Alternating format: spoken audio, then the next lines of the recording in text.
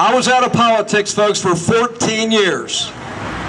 And then I started looking at what's going on in our country. I started looking at things that are going to hurt the American dream, not enhance the American dream. I saw spending that is spiraling out of control all across our country. And I saw the same thing right here in the state of Arkansas.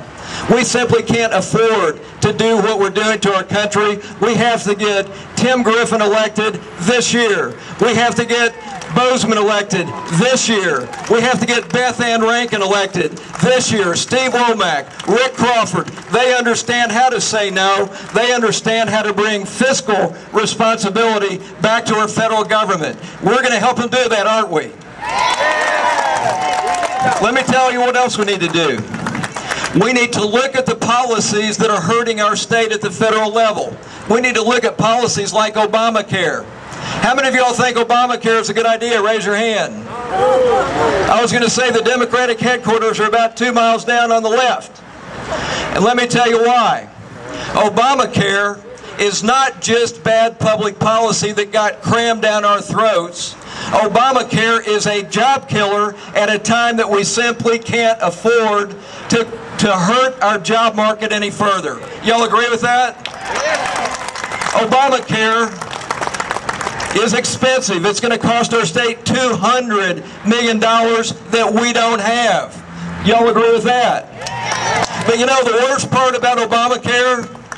It's a clear violation of our 10th Amendment rights, and if we don't stand up for our 10th Amendment, we're not going to stand up for our 2nd Amendment or the rest of our Constitution. We have to get with it this year. We have to stop that kind of thinking in this country.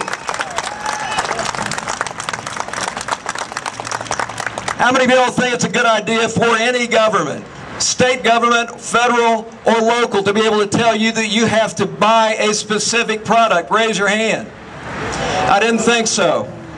If we lose this battle, it could be the end of federalism as we know it, folks. We simply can't let that happen. That's why I would have joined the suit to fight Obamacare, join 20 other states, send a clear message that we here in Arkansas understand how important that 10th Amendment is, and we're going to stand up for it. But our governor said, we can't defy the federal government. We tried that back in 1957. It didn't work then, and it won't work now. Well, folks, I disagree with our good governor.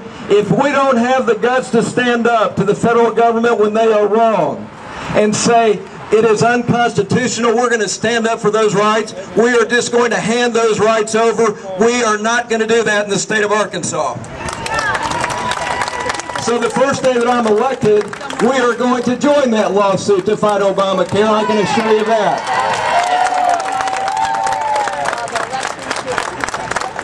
Now, what's going on in our state, folks?